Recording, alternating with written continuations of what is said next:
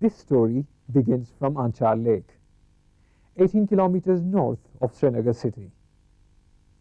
Anchar is the most polluted and fastest dying lake of the valley.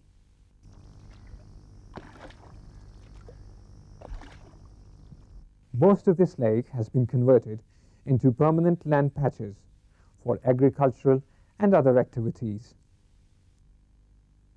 The remaining lake is fast turning into a marsh.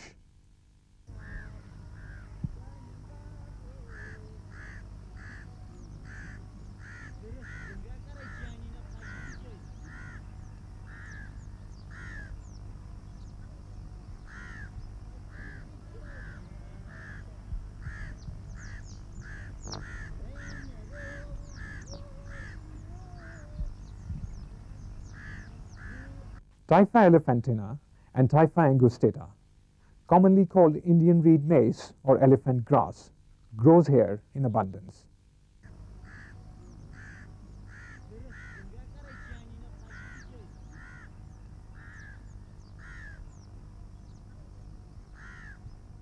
Locally called pits, this gigantic, gregarious marshy plant, about 3.5 meters high, is found in stagnant, fresh and brackish waters of Anchar, Dal and Wooler lakes.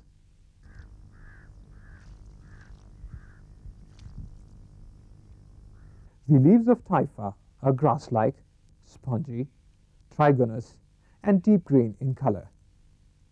They are very smooth, about 120 to 180 centimeters long and 1.8 to 3.8 centimeters broad.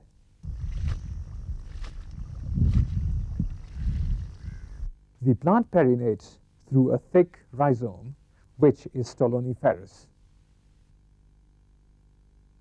In Typha, we have rhizome as the perinating body, that is this here. Now, this rhizome normally produces the shoot, now which in turn produces these leaves which are used for mat weaving. Now, rhizome in turn underground also produces these creeping stolons. Now, these stolons travel from the rhizome to a distance about 1 feet, and at that distance they in turn produce another rhizome, that is this one. So it means that one rhizome, if sown at one place, will in turn produce lots of these rhizomes at regular intervals, and which in turn will produce stolons, and this cycle would continue year after year. Now, since this plant perinates through this rhizome and these stolons, we call this type of plant as stoloniferous perennial, or the plant which perinates through stolons.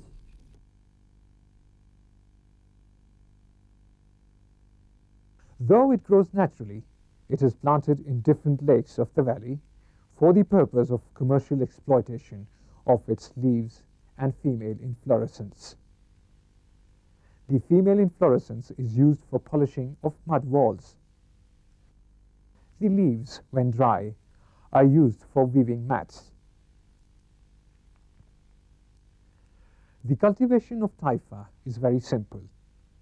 The plant with its rhizome is uprooted from the marsh and planted at another place.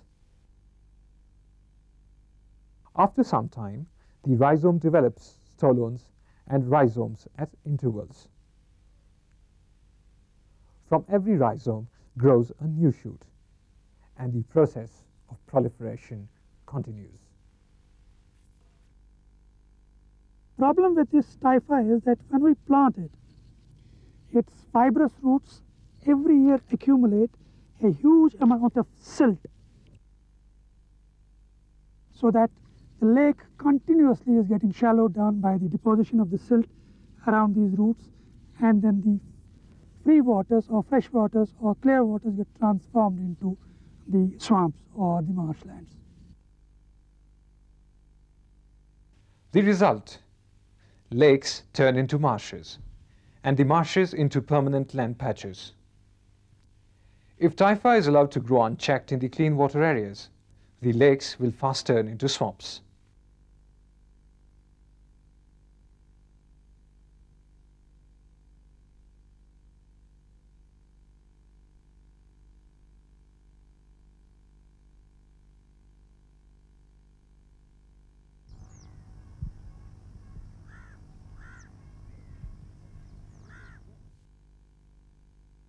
This is the sad part of the story.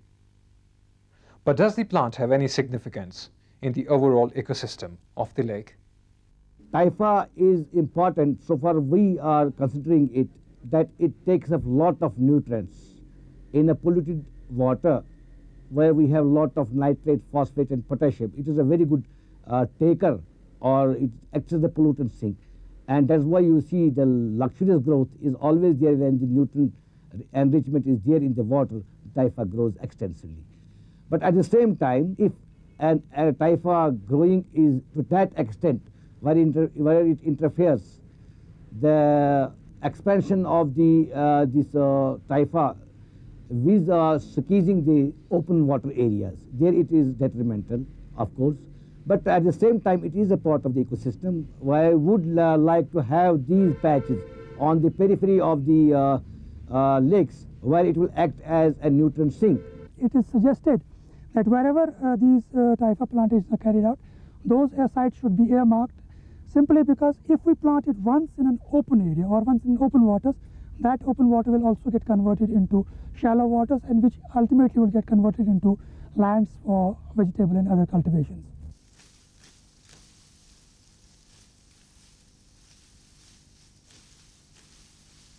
For mat weaving, the leaves are harvested in the month of September-October.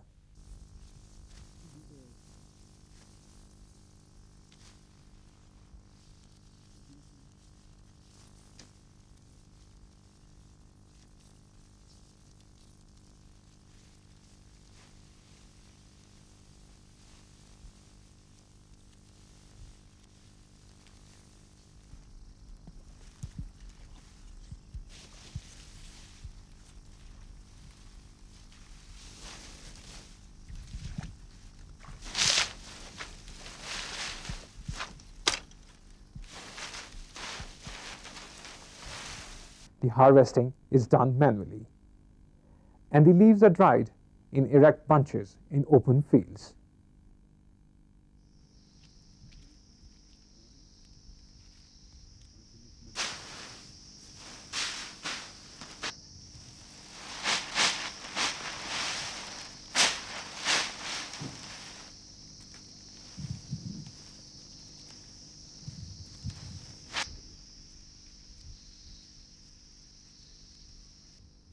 The villagers living around Anchar and other lakes put in a lot of effort to harvest and market the dry leaves of Typha to supplement their family income.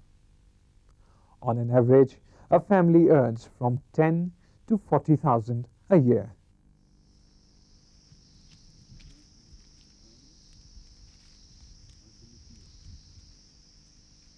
मे छ ये ज़मीन तकरीबन 1.5 कनाल यथ मे page बवान छ तो पोतुस debris नख वलित मे रुपस 40,000 अत नर बढ़ान अत पे पन अयाल गुजरावान ये जन मे 30 बोझ अयाल छु अम मजीद ति कालीन कम ति करान तो निभावान छस वक्त मगर कबल अज वक्त मे ये पेच बिवल ये नवरोमुत यम सि आम जमींदार छ वनकन सुकूनत करान अत पे मगर इब्तिदा मे नवरोमुत ये इंशाल्लाह अस करो हमेशा तिकाज अस यथ पे असल फायदे यवान अस असल खुश बिल्कुल खुश अत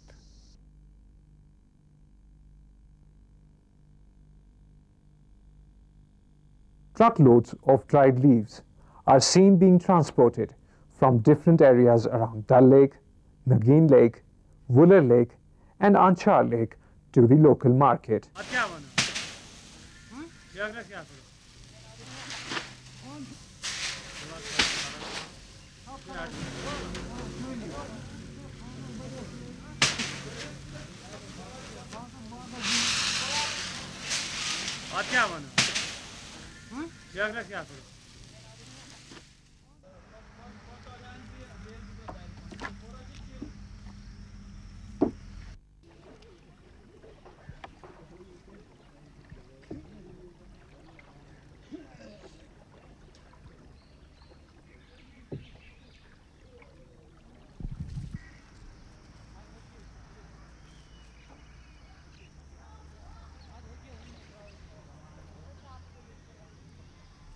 This market on the banks of Dal Lake is a small cooperative run by 25 members.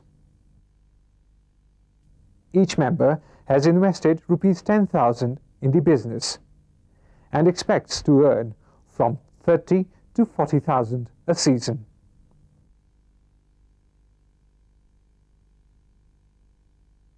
They are from different places and migrate here in September, leaving their families behind. They live together in these small boats, cook, eat, and work together for 4 to 5 months.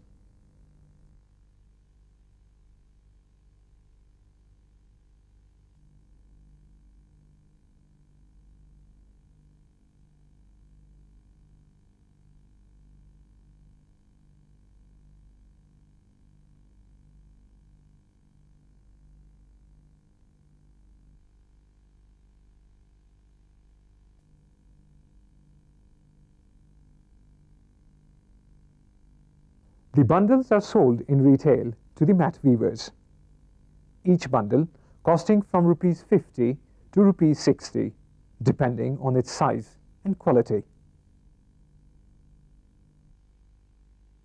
The weavers inside Dal Lake ferry them to their cottage industry for weaving mats. In the next part of this film, we shall accompany these women to their cottage industries to experience the process of mat weaving and have a glimpse of their lives.